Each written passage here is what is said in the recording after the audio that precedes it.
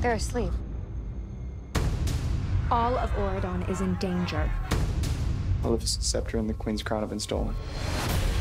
The sleeping spell spreads throughout Auradon. We're trying to discover which villain has perpetrated this evil. I know how villains think. We are very short on time. A great evil will have their revenge, and all in Auradon will pay forever. Every time we open the barrier, we're exposed to danger. He was draining all of my magic when I felt my power slipping away. The only thing more powerful than the scepter is Hades' Ember.